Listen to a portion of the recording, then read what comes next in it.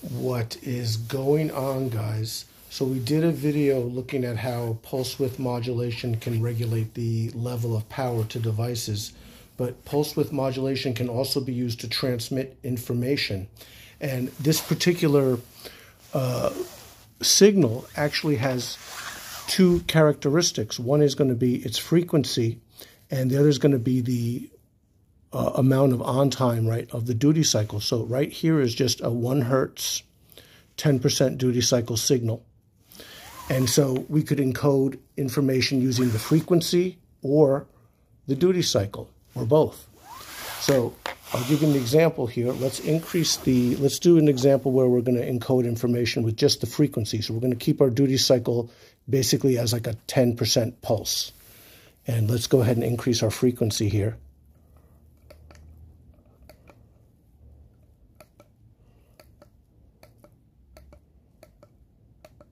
So now we're at 10 hertz, same duty cycle.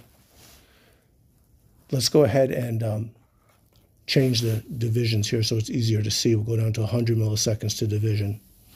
And what you're going to notice is I actually made a math channel here, which is the frequency of this, and it's actually being displayed right here. This is actually showing 10 right here. So let's increase the frequency and we should see that math channel change. Right? 20, take it up to like 30. You see how that changes? So we're able to encode information with the frequency, right? Now, we could also use the duty cycle instead. So let's take our frequency, say, back down to about 10% here. Okay, that's our frequency, 10 hertz frequency. And now let's vary the duty cycle.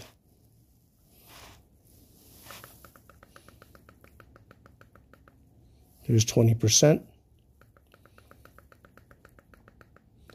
30%. So we could also use the duty cycle to encode information just at a given frequency at this 10 hertz. Now, normally, for example, if you're looking at like the current coming off a battery, that's going to be a frequency signal. But you could encode two things, right? Like the pulse width and the RPM from a injector pulse width signal. Thanks for watching, you guys. Have a good one.